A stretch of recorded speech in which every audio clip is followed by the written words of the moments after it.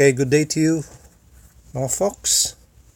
Let me share to you how to properly calculate and size the appropriate wire of a branch or feeder load not to exceed the 3% voltage drop maximum allowed by PEC and the NEC codes.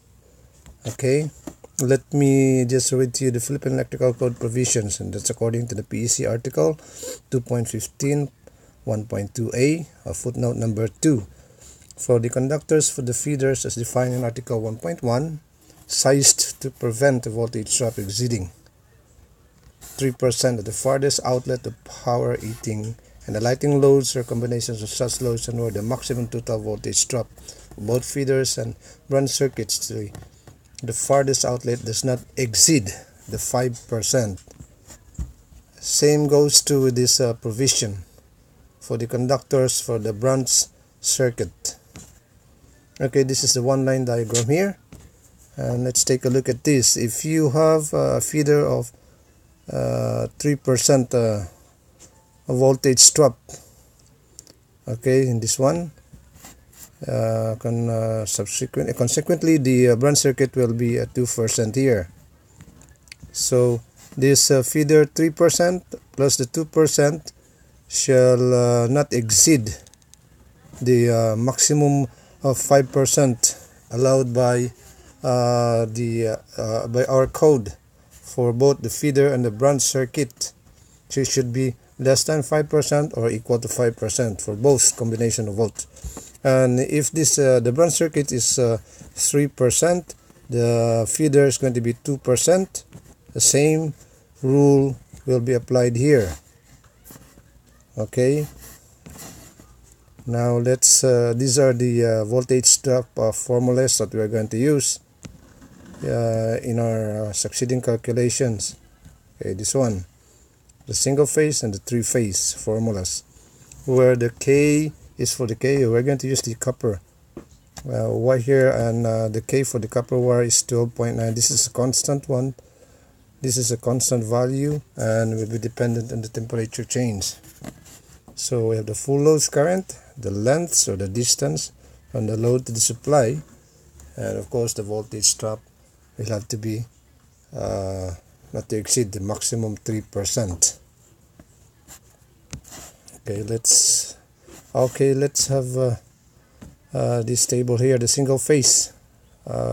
We are going to use in our calculation a 3 HP induction motors, and it's going to be at 230 volts, and we're going to use this 17 amperes the full load current. So you have to take note of this, so you don't need to come back here. That's 17 amperes for the 3 HP. At the same time, we are going to use also a 3-phase alternating current motors, and that one is the 25 HP induction motors, and it is 460 volts.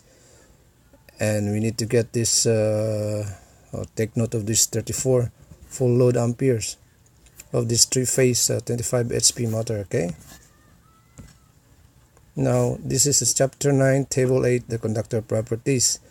This is where we are going to have the reference for all our calculations of the wire size, and we are going to use the resistance and the circular mills of how to size the appropriate wire for the our motors not to exceed the 3% voltage drop. We're going to prove it if these are correct, our calculations are correct on the table that we have applied the values. Okay,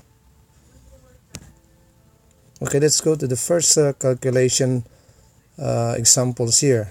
We have a 25 HP. This is a 3-phase induction motors 460, and the FLC, according to what we have just read, is 34 amperes. The length is 150, and that 150 we converted to 492 feet.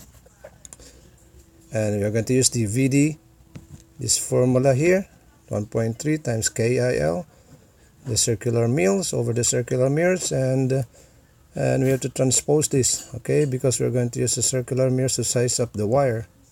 VD to here, and the circular mirrors 1.73 KIL divided by the VD allowable. Okay, and we came up with this value for our circular mills.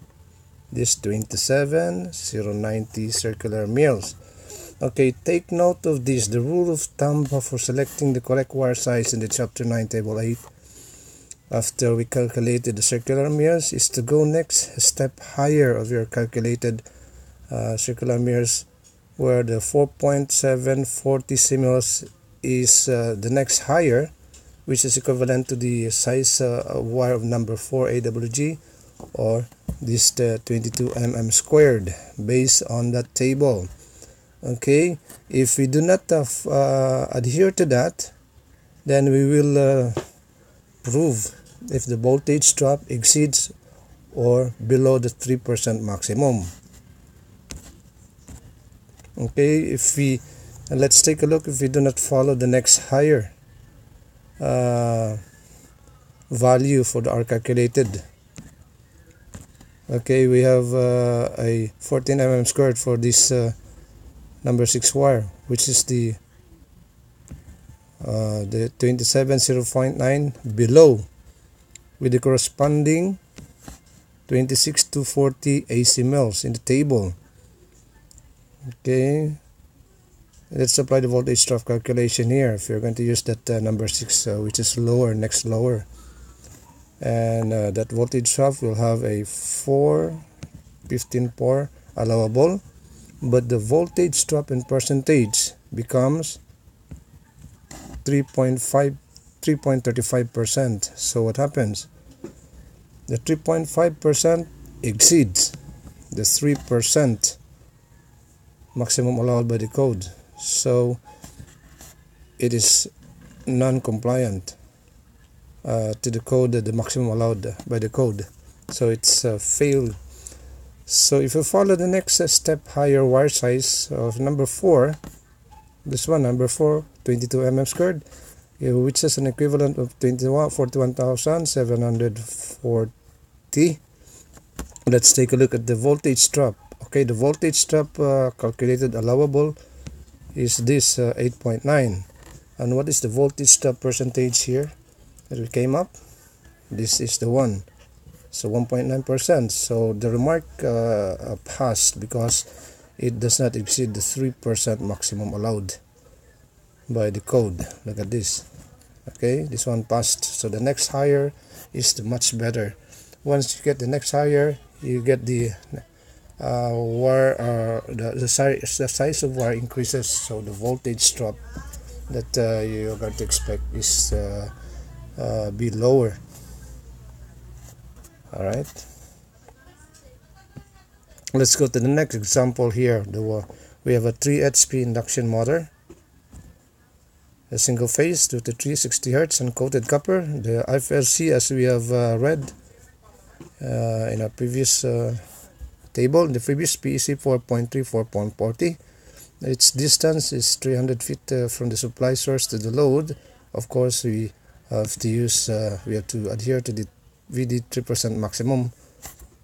Okay, we'll have to find out two problems here. Then first, to calculate the size of the wire based on its continuous load as per PEC table 3.2, 0.6 B16, 75 degrees when the motor starts up, which we have not moved the motor yet to 300 feet away from the source. The second one is calculate this wire size when it is moved away from the source to about 300 feet. Okay, let's do the first one. So the size of wire based on the continuous load when the motor starts up.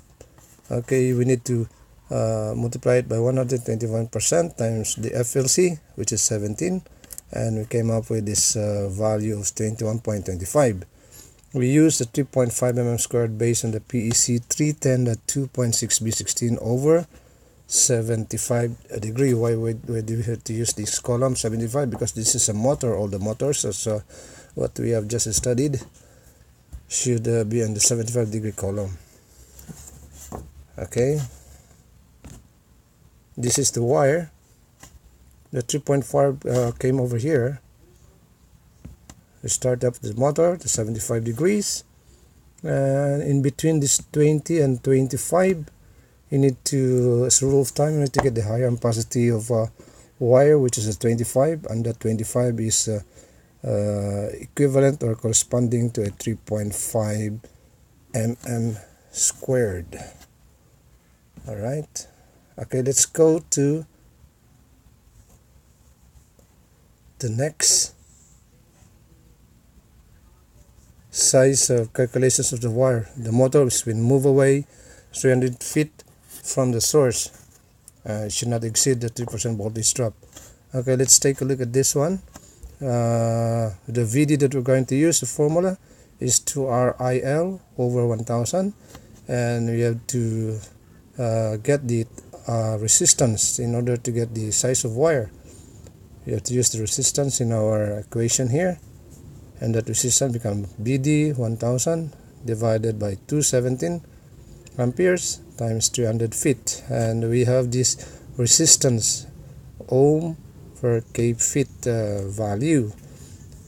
Okay, if you go to chapter 9 table 8, DC resistance at 75, selects the next. This time it's going to select the next for the R, sizing the size of the wire for the R resistance. We have to go to select the next lower value of R, 0.706 from the table, and that value, the lower value of 0.06 is this 0.9 k feet. So we have to use the number 6 AW and this 14 mm squared. Let's analyze and prove.